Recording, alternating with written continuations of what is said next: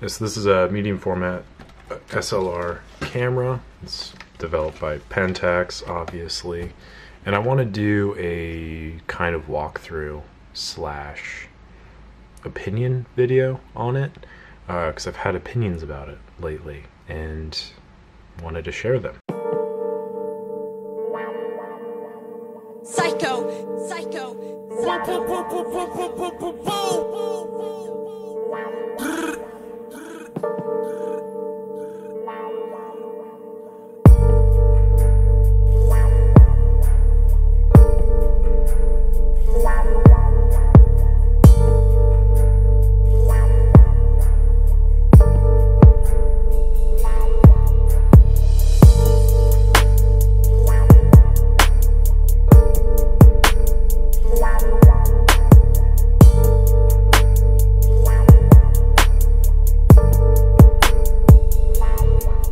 So I got this camera at the end of last year.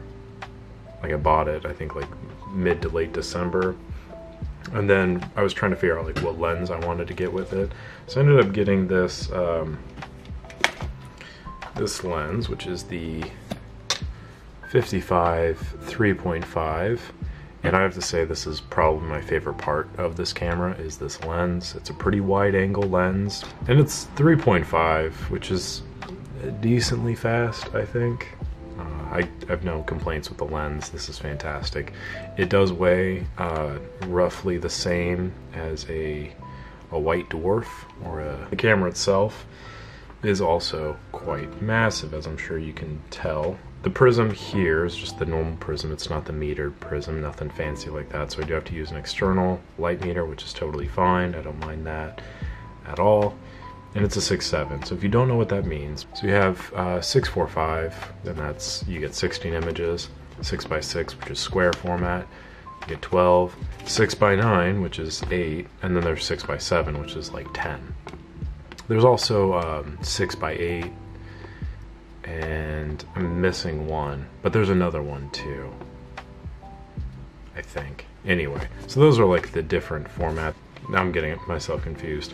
Anyway, so the 6x7 I think is these two, something like that. And basically it's just a little bit wider than a 6x6. The qualms I have with it, my issues so far, is the focus screen. This does have a detachable prism, which is awesome if you want to get into that. But this focus screen is so dark sometimes. And I was trying to take a photo of my friend the other night, and could not see.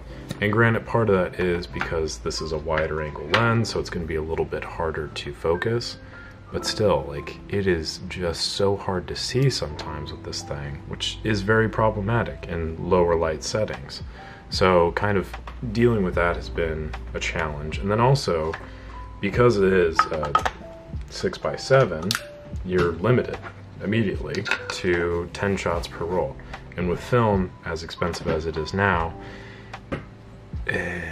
like, you just have to plan on bringing more film. So that's kind of an issue that I was having with this.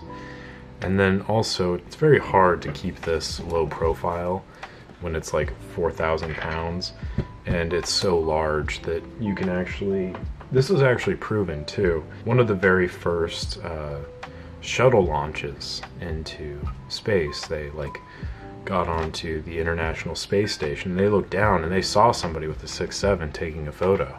Like, wow, that's a 6.7. You can see it from space. Like, that is 100% true. So don't worry about looking it up because it's real. Overall, I have some minor issues with it, but it's a good camera, all told. I do have film in here now, so I can't do like a proper walkthrough, so to speak. But we want to point out a few things. One is that here we have the 10 and the 21. What's interesting is if you do shoot 220 film like I do quite a bit, I've not shot 220 film through this, but I might soon. Anyway, if you shoot 220 film, instead of just getting 20 shots, you actually get 21 by some magic alchemy. You just need to adjust that there, so that way the frame counter is acting accordingly. And I think there's also a pressure plate on the back that you can just adjust around. Also on the top here you have your range of shutter speeds. The mirror on this is pretty much the loudest thing in the world. They have these like field cannons that they use in the military to like shell distances, or like shell areas great distances away. And I think if you shot this off when the cannon was being fired, you might not be able to hear the cannon because this would be so loud. The wide range of shutter speeds from bulb, 1 second, all this stuff. I tried shooting this with flash and did not work, so maybe that was the flash sync port issue or something else was going amiss. But there's that. It does take a 6-volt battery, which is loaded in the bottom here, and it won't work without a battery in there, so that's something to keep in mind. The back on this one actually did break open. It has this, I don't like these hinges at all. I don't trust them, especially because I was literally just walking around, and one of the screws just fell off and the back door opened up and blasted a roll of film that I was trying to shoot, so that was awesome. And then, yeah, the focus screen just kind of sucks on it, to be completely honest with you. But other than that, it's a pretty decent camera. It doesn't really work for me all of the time. It's a pretty highly sought out camera. So I don't want to like just get rid of it immediately because, oh, I don't really like it that much. But I don't know what I'm going to be doing with this just yet. I do plan on using it for at least a few months time, but I also might end up just getting rid of it because I have so many cameras. I don't really need the 6.7 necessarily. It's a good camera, it just does take up a lot of room. I can't imagine ever traveling with this, especially when I have the C330, which I think just travels infinitely better. I was never like super pumped about the 6.7. It was kind of one of those that like you see a lot of the photographers on YouTube get them. I'm just kind of like, eh. It didn't do much for me. I thought it was cool, but it wasn't like, oh my god, I need to have one. But when I found one for a deal, I was like, oh yeah, I should probably snag this because it's pretty cheap. It looks like it's in good condition, and it is. It's in great condition. I've had no issues with it outside of the flash issue, which again could be a me thing. I'm not entirely sure.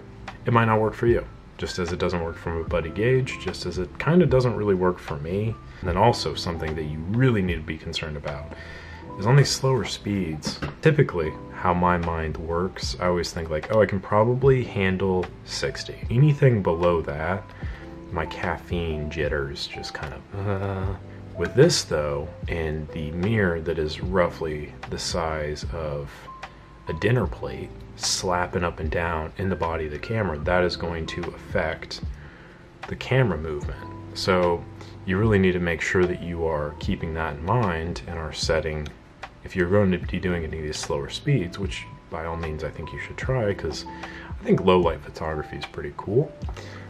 Definitely get a tripod, and also get something that's sturdy, because as you can see, the offset here is like right on the lens mount as opposed to on the body of the camera. And it's like that because this lens, like I said, is roughly the weight of a dying star. So yeah, that is the 6.7. I've had this for a while and I just have not made a video about it. I don't really remember why. I think I wanted to like spend my time and make a breakdown video of it, and I kind of didn't do that. So this is just more of an opinion on the 6.7 itself. It's just massive, and it might not really work for you, and it might not really work for me, if I'm being completely honest. So we will see what else we do with it. I do plan on, I don't know, messing around with it some more, but I'm curious, do you have a 6.7? And if you do, what do you think of it? Because I love getting people's opinions on these things, and I have a buddy of mine who I want to make shoot a roll through this and then see what he thinks about it. Until then, until future videos, I appreciate you watching. As always, thank you again for the 800 subscribers. Super awesome. Very thankful for that, and I hope to continue producing such fine content as you see here, and keep cleaning off my desk so you can still see the blue. It's baby steps, you know what I mean? Baby steps. But yeah, make sure to like the video if you enjoyed it, subscribe to the channel if you've not already done so. Leave a comment if you've shot with a 6.7 before, and or if you were ever interested in shooting with one. Or if you just hate the camera and you think this video is dumb, I'd like to hear that as well. But thank you again, appreciate it as always, and I'll catch you on the next one.